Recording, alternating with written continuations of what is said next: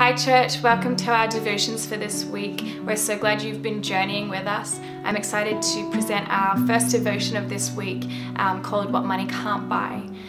If you have your Bibles, turn to 1 Peter 1 and you can journey with us. Joy is something that this whole world is hungry for. We see how marketing companies sell the product of joy. If you buy this hand cream, you'll find joy. Buy this car and you'll be happy. Wear this dress, go to this restaurant, buy, and you will have joy. Everybody wants joy, but can people actually deliver joy? The Bible is full of this topic of joy, and the reality is that our Father, our God, wants us as His children to have access to this deeply rooted joy in our lives. We find in the passage of 1 Peter 1 verse 7, and it says this: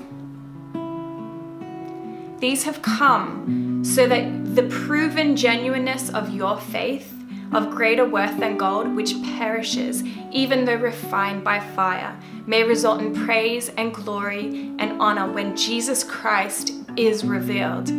Though you have not seen Him, you love Him, and even though you do not see Him now, you believe in Him and are filled with an inexpressible and glorious joy. For you are receiving the end result of your faith, the salvation of your souls." Peter in this passage is speaking to believers. He's speaking to Christians who've actually been exiled. He's speaking to people that have been removed from their possessions, that have been removed from their cities, from their families. Yet what has not been removed is this joy that they have. Why is it that they still have this joy? What is the source of this joy that they carry on? And the answer is Jesus. The fact is that people couldn't take their Jesus, so they couldn't take their joy. Church, if we do not find our joy in God and in Jesus Christ through the Holy Spirit, then we're at risk of actually having contingent joy take over our courageous joy. See, contingent joy is based on circumstance. It says, to have this house, you will be happy. To have this thing, you will be happy. Contingent joy is always based on circumstances, but the problem with that is that we can't control circumstances.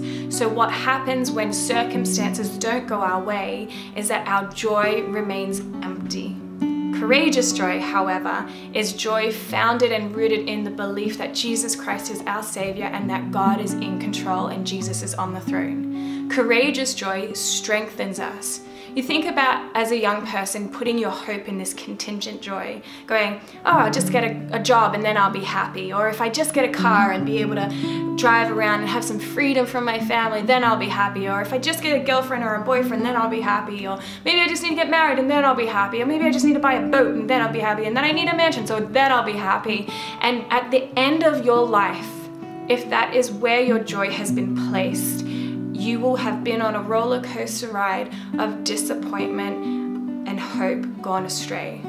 I encourage you, church, courageous joy actually makes us strong because it's not dependent on you or me. It's not dependent on circumstances we can or can't control. It's dependent on God. It's dependent on Jesus Christ. So be encouraged as we go into this week, as we continue to journey down this road of the unknown. Let joy be found in Jesus alone, because when they can't take your Jesus, they can't take your joy. Love you, church.